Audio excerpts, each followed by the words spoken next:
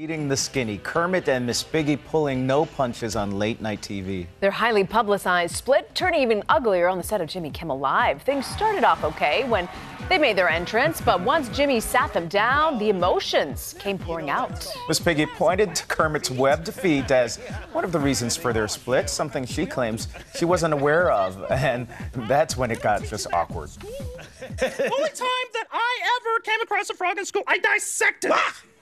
Yeah, I bet you ripped its heart out, too. Yeah. Well, at least he had one. I have to say, this is genuinely uncomfortable. It really is. Well, despite the tough moments, the two were relatively professional. Kermit preferred not to discuss the new lady in his life because she's not a public figure. Oh, well, Miss Piggy says she's going out every night and having fun, but if last night's appearance is any indication, there's still a lot of unresolved issues there. Oh, we'll have to see how it plays out when their new show premieres tonight on ABC. Well, turning now to another uncomfortable situation, actor Ryan Reynolds finding out that his friend was trying to sell pictures of his child. Yeah, in the new issue of GQ magazine, Reynolds explains that one of his oldest friends had, quoting here, been shopping pictures of my baby around. Reynolds, of course, recently became a father when his fellow actor wife, Blake Lively, had their daughter, James. After learning of the attempted sale, Reynolds confronted the friend, and apparently the conversation did not go well because he doesn't anticipate seeing or talking to him again. That's a tough one. I can't believe somebody would. Yeah.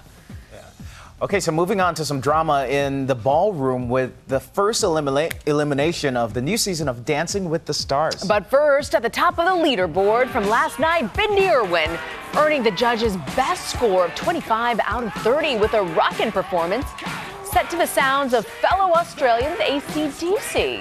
Bindi said that their song You Shook Me was a favorite of her late father and reminded her of the times that they spent together when she was young. Yeah, it was kind of emotional there. Controversial celebrity cook Paula Deen danced the rumba, and the judges liked her improvement over last week, giving her a score of 19. Whoa, Paula Deen! Looking sexy. Getting hot here. Gary Busey, not so sexy, but he did improve.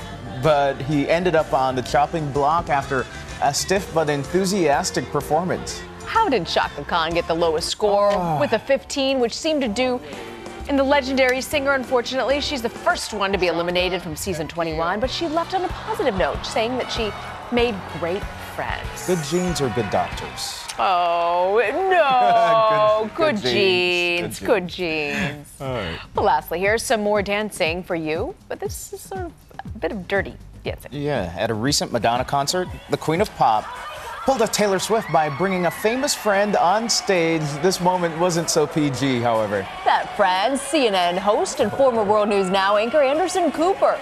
Yeah, she made him do some dancing first, but then Madonna got naughty. Oh my God. Oh, Lord. Bending Cooper over and spanking him in front of the Brooklyn crowd.